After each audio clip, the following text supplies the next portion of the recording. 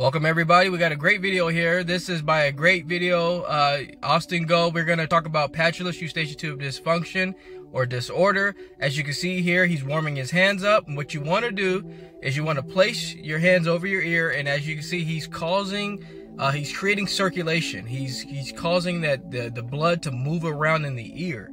And that is something that is stressed upon. I constantly talk about it.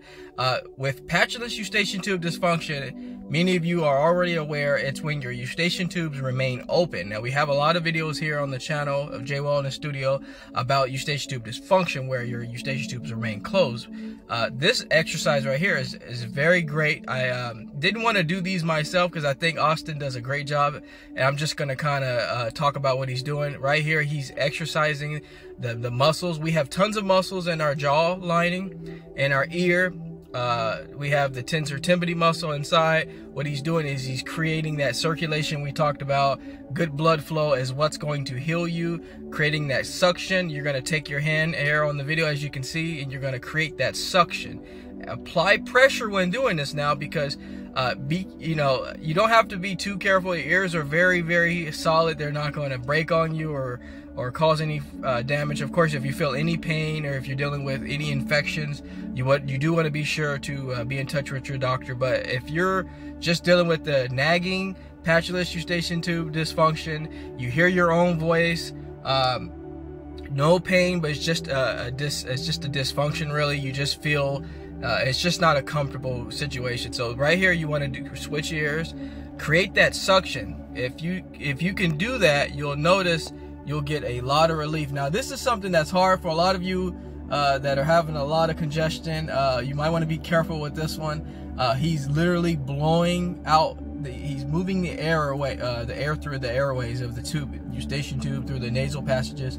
So you want to be sure that you're all cleared out. You might want to blow your nose before doing this exercise.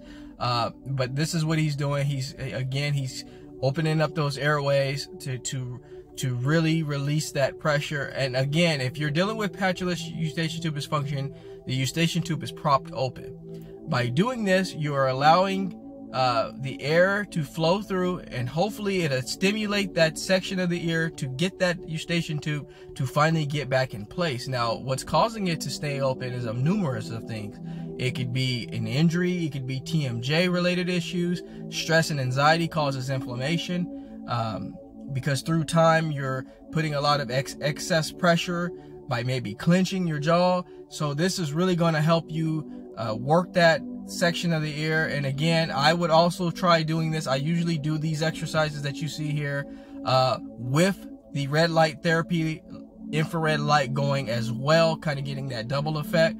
But this is going to be a beautiful exercise for you to do. It obviously doesn't look great, but you want to do these often. As you can see, Austin does a great job of putting on the video how you should be having your hands placed there, or how often or how long you should be doing these exercises. But doing these consistently, you will start to find relief. So I hope this video was very helpful for you. Patulous Eustachian Tube Dysfunction isn't something that's very common, but I hope this helps, and I will talk to you all soon. Alrighty, my wellness people, that concludes our video for today. I'm gonna go ahead now and step out of the J Wellness Studio and leave you in good hands with this video. I ask you all to subscribe to my channel so you can get the latest, greatest health and wellness videos, motivation, yoga, and meditation. But before I let you go, I'd like to leave you with one thing. Being well is feeling well. Feeling well is doing well. Doing well is living well. Take care, everybody. Talk to you soon.